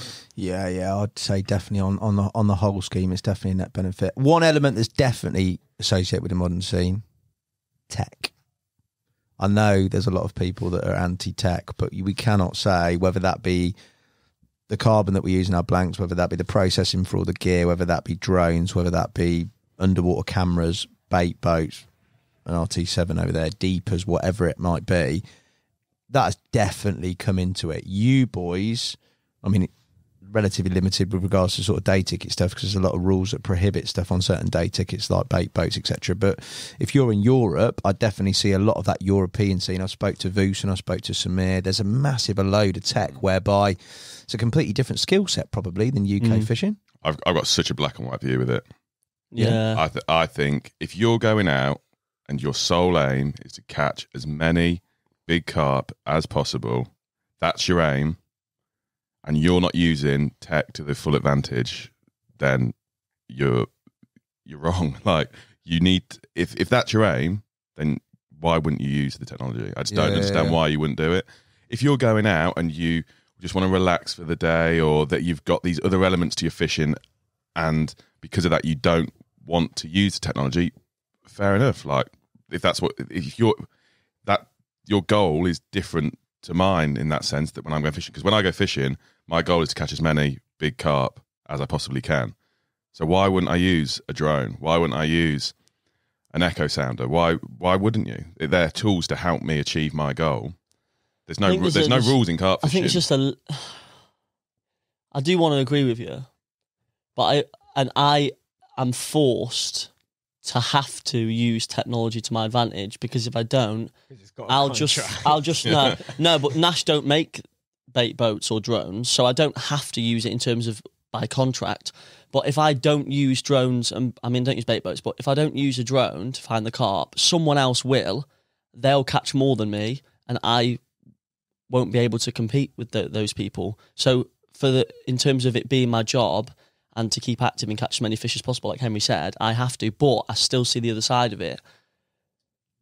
At which point does it go too far, and actually a lot of it doesn't come down to skill anymore? If it's all about getting as many big fish as possible, why don't me and 5 of my mates jump in there with a net and just trawl them all out? No, that's a stupid argument. But it is. But at which point does it get to the point where you're driving a drone out and dropping the rig for you, and an electronic thing reels it in and it nets it for you, and then you're not doing anything? At which point does it become where you're actually not doing anything, and then you're not hunting anymore?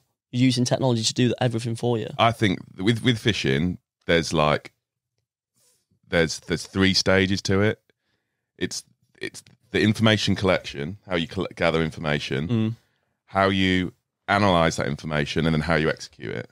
If there's something, technology, that crosses over all 3 of those pillars of fishing, and it's no more, then okay, I see your point there.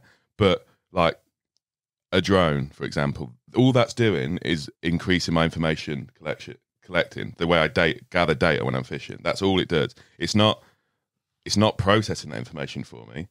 I have to process that information. What I'm seeing, when I look on the drone screen and see some carp swimming past, it doesn't pop up and go, there's carp swimming past here, that one's just dropped down and moved on again. It means that the spot here is where you want to place your bait. It doesn't do that. No, and it doesn't go put the rod out for me. Like, yes, I could use bits of information that do help every single pillar. The one that's the most difficult is the information analysis, and I think that's where you can see, for the type of fishing I do, I think that's when you see it, who's a better angler, is how they process information. Do you think technology can get too much though? I think if you're going to call a line on carp fishing technology, the line you should have called it at is bite alarms. Yeah. Because that takes a hell of a lot more. That's taken more skill out of that's taken more out of fishing than any other bit of technology been added to it. Because all of a sudden, that now you can fish 3 rods. Before you couldn't fish 3 rods. You basically could only really fish 1 rod. Yeah. Okay, maybe you could fish 2 or 3 during the day, but I just think I think bite alarms have made the biggest technology change in fishing. And if you were going to call a line at some point, then you'd have to call it there. Yeah. No, I think the line's gone. Look, yeah, that's what I'm saying. Exactly, the lines. That's what I'm saying. Everything we use tech for, there isn't one aspect of life. I didn't go to the takeaway anymore, mate. I'm just on Just Eat or an app. The line is gone, but the problem becomes, and it will be more integrated into fishing, even UK stuff as well as foreign stuff. The problem becomes is when you've got all these new things that are happening, whether they be drones, whether they be whatever, that have never been here before. So there's going to be an infrastructure problem with regards to sort of maintaining that chaos when everybody's fishing with them. And also, realistically, they are that much of an edge that if you don't use them and you choose to go down the traditional route of marker float fishing or whatever it may be, you are at a massive disadvantage, isn't you? But that's what I mean, sorry. But I'm not saying I'll use it because of that reason, but I'm saying I would rather we didn't have it. As in, say, for example, pick a shit hot angler, let's go with Terry Hearn, because everyone knows Terry Hearn. Let's go Terry Hearn, and let's put him on a lake with no tech. Okay, he's allowed bite alarms, but he's not allowed bait boats or drones or an echo sounder. And you put him next to an average angler there's a very good chance the average angler catches more carp than him. More than Terry Hearn. If he's on a massive lake and he can't reach the carp, he can't catch them. This guy's got the tech. This guy's got, like, okay, let's say, random guy, fairly decent angler, goes to a lake with Terry Hearn. They're in a match together. Yeah. And he's got a bait boat, a drone, and an echo sounder, and Terry Hearn hasn't got any of them. If they do 50 matches, I bet the other guy on average would win every time. So it separates there's still obviously the process, like Henry said, you still have to make a decision. You still have to get up in the morning if the fish have moved off and have the energy and drive to move and chase them and all that. But it makes it so much easier. Even when I've used it myself, on a trip with Henry, he had a boat. I don't really use boats, and I use his boat. And I'm like, I wouldn't be able to fish that spot if I didn't have his boat, which means I would be outfished. So I wish it didn't exist for anyone. Even if it was back in the days with no alarms, I wish we were in that era now, because then the people with that extra drive, that would really shine through. As if now it's like it's all the tech bringing the not so good anglers up, and everyone's now able to catch loads of carp. I think a big problem with it as well, like with technology, like drones aren't cheap, boards aren't cheap. So like it's drones money, are pretty cheap, mate. They're not that expensive. Drones are 350 quid compared to what fishing costs nowadays. But like, fair enough, that might be cheap. But say for someone who's just getting into fishing, or like someone who's like a lot younger, like that school of have just like got out of school, like they might not have the money to invest into technology, into fishing. Because if I was 10 years ago getting like £2 pocket money, the last thing I'd do is the first bit of fishing equipment I'd buy is a drone. Yeah, I get what you mean. But we're not competing with them people because they wouldn't even have a 3-rod setup. But also those people, they're not going out and buying 20 kilos of boilies, are they? So we're already going to beat them. So anyway. they've gone and got a tin of sweet corn because that's what they can afford. So I get your point. People hate it. I also think as people do hate it, and they're always the romantic ones, and they're the people who have drawn a line. And fair enough, if you've drawn a line where you want to use it in your own fishing, that's on you. But I don't think you can slate people, because if their goal, like I said, if their goal is to go catch big carp, you have to use it. The good thing is as well, and this is the biggest thing that I always think people forget that they're doing. You're trying to catch an animal at the end of the day. It's not a fucking robot. It's an animal. And animals, they start to learn. So they start to know when all of a sudden a boat is driven directly towards them and it drops a perfect parcel of bait. Don't fucking eat it, because last 3 times you did that, you got caught. So all of a sudden, bait boats, they aren't an edge anymore. Back in again. All of a sudden, they realise not to hang around in big groups, because every time they're in a big group and there's 20 of them, all of a sudden one of them gets caught, because if someone's put a drone up, seen 20 carp really easily and gone over there, they start to move off. They start to not be in their upper layers. I think that you did a podcast with Adam Penny recently, and it was a really, really good one, best one I've listened to in ages. And he makes a really good point, is that... Best one ever done. The rest were useless. I said the rest were useless. But Adam Penny's Adam Penny, and he said, I mean, he's done a few posts in certain ways, like, it's never been a better time to go retro. Yeah. And he's perfectly right. It's never been a better time to use that really simple hair rig he uses and to fish over a scatter in a 20mm boilies, because no one does it. No one does it. Everyone's dropping Ronnies with, like you said, probably quite high trap pop-ups over small parcels of bait, and the carp are soon realising exactly what the issue is with it. And that's exactly what happens. I think carp fishing has always, and will continue to do so, maybe with some adaptations with regards to tech. It would come in cycles, won't it? It's done it for years. Like, yes, there's been different variations, there's been slightly new components that have come in, but it does just do cycles. And now more than ever, because of the fact that a lot of people, even everybody, is on medium, following medium. What is put out, or what is chosen to put out, whether that have a commercial angle on it, whether that just be because it's fashionable and trendy, or whether that because it's going to be outwardly mad aspirational and get people to view it, that is going to drive what the majority of people influenced by that are going to go and do, because they will. If you go and do the converse, I'm sure you'll smash them. Do you know what I mean? I've often thought go down to linear and throw and stick boilies if the seagulls weren't so bad, and you'd absolutely... I think Steve Renyard did when he came back, didn't he? I think one of his first sessions, he took a client on B2 or something, and he just used big baits when everybody else was bit fishing, and he smashed it, because it is You're not reinventing the wheel, you're just going back round a cycle. For you guys, when you look at the future, and we're talking about the modern day scene as it is, and we've covered various different aspects of it, when you look at the future, what do you think the next sort of thing is? And I know it's very hard to preempt. What do you think is going to come into play? Anything new? Targeting Big Bream. I'm joking. I think it will definitely change. Like, everything's changed over the last 50 years. I think it is going to change. I think it's hard to say where that's going to... I can't think of anything where it's going to lead to. Obviously, over the last 3 years, social media's boomed. Whether that's going to carry on going, whether it's going to flatline, whether it's going to go down, I'm not sure. I'd say it's going to carry on growing. I'd like to think so. If it drops me and Jacob, I was going to say, you have a job. I haven't got a clue. I think it'll... go on. I was going to say, I think and I wanted to say this earlier, is that I think the thing that's changed the most in the past 20 years is the circuit scene. I think in the late 90s, early 90s, you just go down Yateley Angling Centre, couldn't you, and get a Yateley ticket? Easy as that. I'd love to get a Burfield ticket. I've been trying to get a St. Ives ticket for a couple of years. I've been trying to get a Monk's Pit ticket for a couple of years. I can't get them. And I'd say, like, Monk's Pit, St. Ives, yeah, okay, they are circuit waters, but not like the top end circuit waters. It's so inaccessible to fish circuit waters nowadays. So difficult. It's not just the price of them. It's also just getting on a waiting list.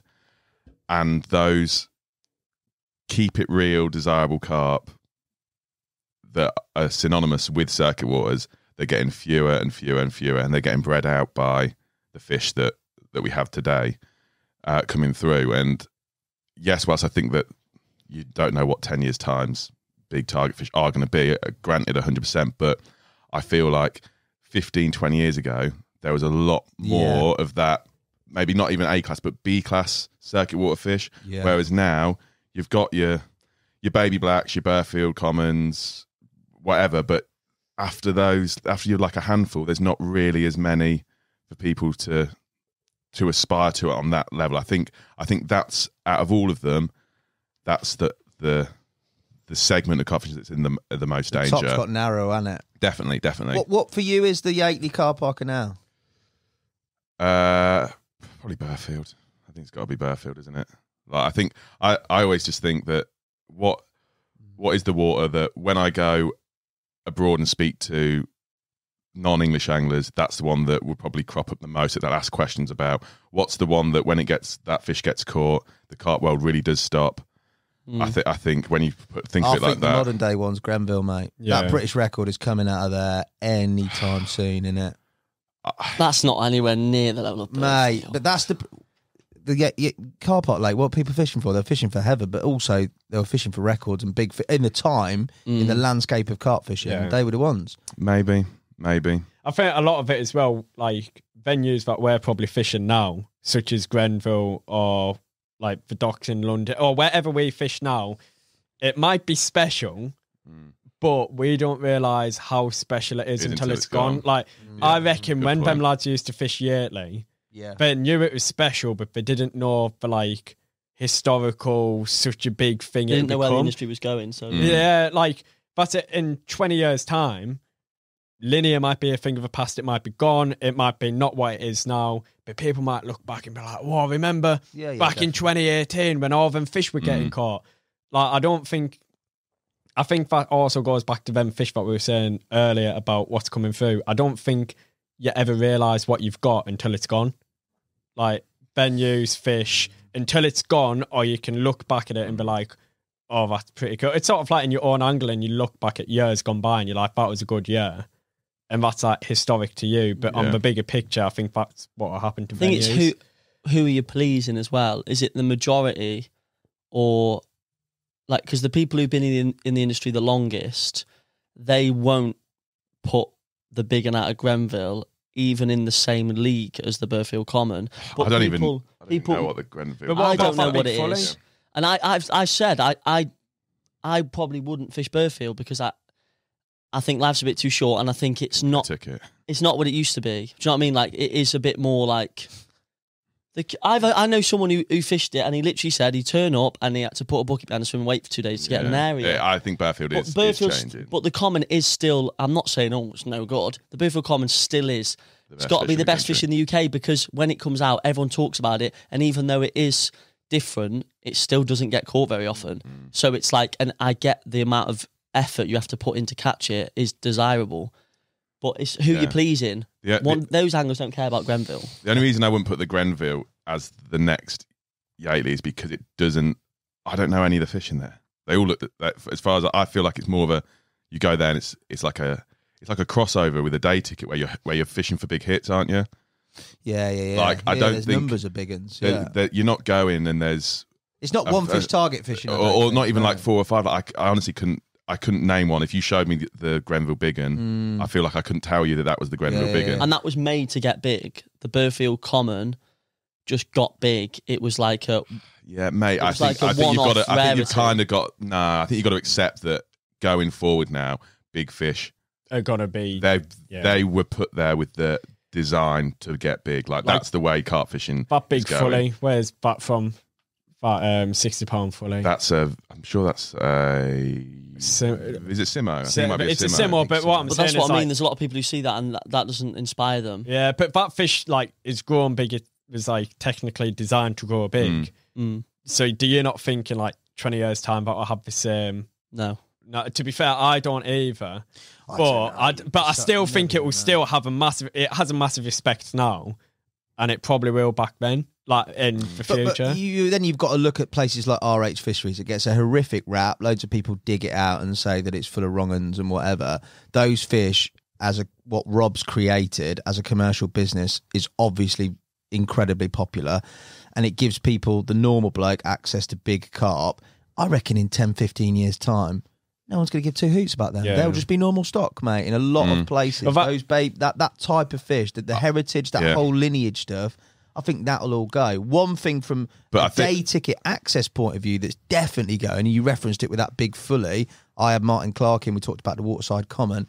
Those exclusive booking venues, they seem to be the ones at the moment that are like a lot of anglers. I mean, they might have big fishing, but also just to have the lake exclusive without the busy nature of it and escape like you guys have talked about in Europe, but you get it at home. They seem to be busy and cropping up left, right and centre as well, in terms of what will go forward. I think we'll see a lot more of those types of even church. Right. Thing is with church, it's been big for years anyway by now. Probably like the original one, isn't it? Probably the original Big Fish exclusive booking in the country. But I think you're probably right there. I think there's probably more and more venues where they're a bit of a crossover between the adventure, between the circuit with the big fish, between the day ticket where you're going to get a hit.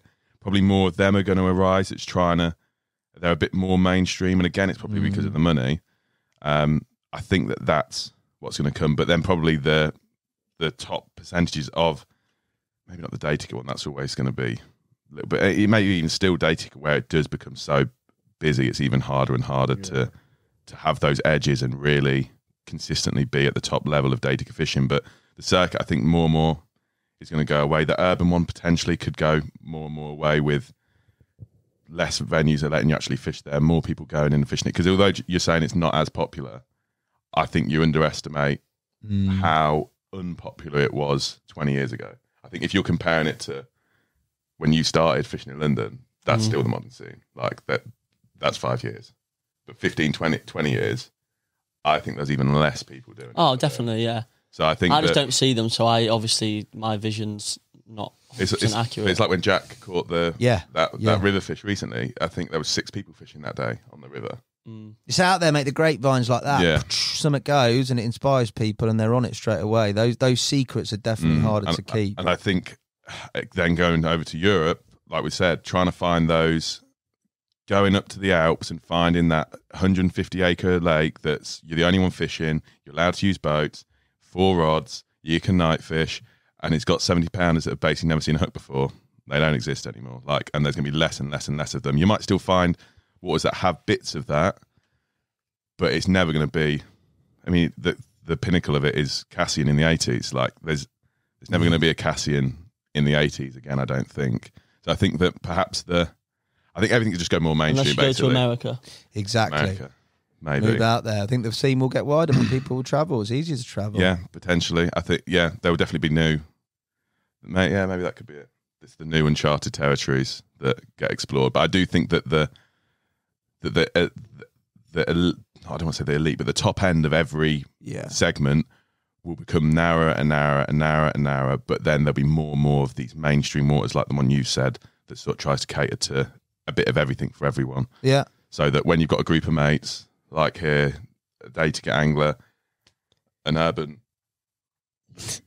I knew he was going to insult me. And someone likes going to Europe, we can go and book waterside fishery and we'd all enjoy it. There's all the bit in there that, okay, it wouldn't be your first choice, but you can all go and enjoy it. Yeah. I think that, you're probably right with that one. That's what is going to move more and more. I think a lot of it as well will go, like you say about them booking venues, but I think like day tickets will turn all booking as well. Like you've obviously got Catch coming in now. You've got other venues. He got his plug in. I got his plug in. Hassan's going to be buzzing with that. Cheers. What was that, Hassan? Yeah. How much did you give him? 20 quid before?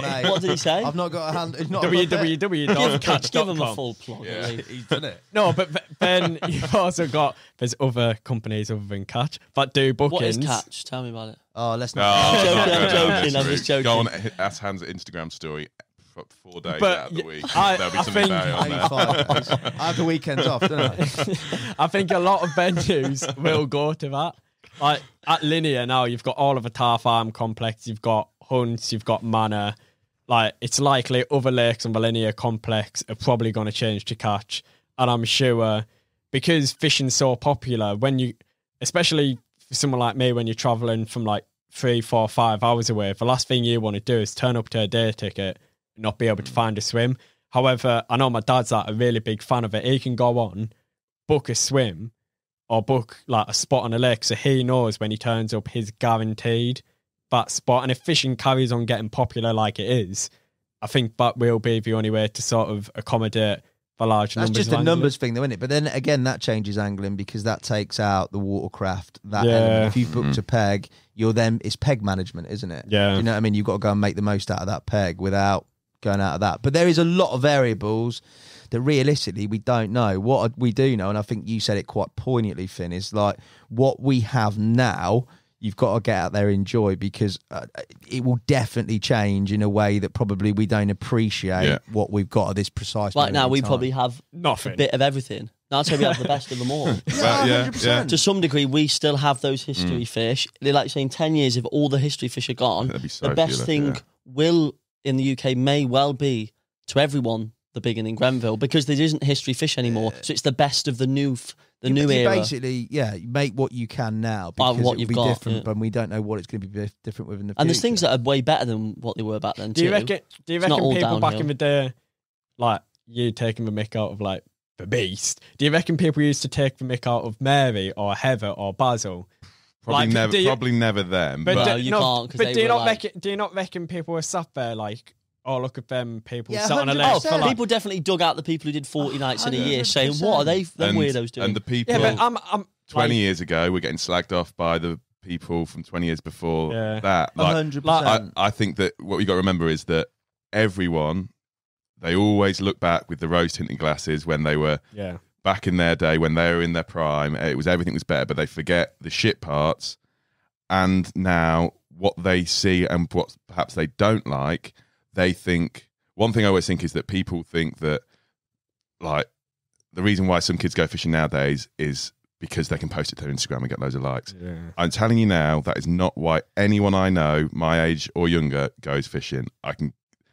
Why would you want to be famous in fishing if you could be famous in any... Like, why would you put your effort to be famous in fishing? It doesn't make sense. I think it's so you can go out in London and say that you're an outdoor lifestyle. We'll save that for another time. But I'm not looking at you, Jacob. I'm looking at somebody else's Tinder profile. Is that Henry? I'll tell you a story about that later. I can probably guess. He met a girl in a club and she went, what do you do for a living? No. I'm like an outdoors influencer vlogger. What do you do? I put tents up and look at the lake. Yeah. It's a story about a girl with one leg, so I'll tell you about that. Oh, yeah. Just took a turn for the worse. Anyway... Everyone goes fishing now that I know of because they like fishing and they love fishing. They've got a passion for fishing. The same with why people went 20 years ago, why they went 40 years ago, why they went 60 years ago. So I think that that's what everyone's got to remember before they start slagging off different eras, is that the fundamental 80% why everyone still goes fishing is exactly the same as it was however many years ago. So whilst some things still change, you may not agree with some of the changes, and you may think that it was better back whenever, the mainstay of why angling still exists is the same as it's always been, because it's just do what makes you happy. Go out and catch some fish. If you like us, bunch of wrong uns, carry on doing it and enjoy it. I think that's a good way to round off. Boys, thank you very much for your time, your input. A lot of you went very deep in plots as well, Jacob. I enjoyed that. Henry decided to slag everybody off, and Finn, and promote every company in the UK. He did, yeah, incredible. Thank you guys for watching and listening. If you've got any comments, put them in the comments on the YouTube video, or put them in the comments on whatever platform you've downloaded it from. Make sure you subscribe. I'll see you again soon with another Nash Off podcast. Until then, Finn, Jacob, Henry, cheers, boys. See you later. Awesome, mate.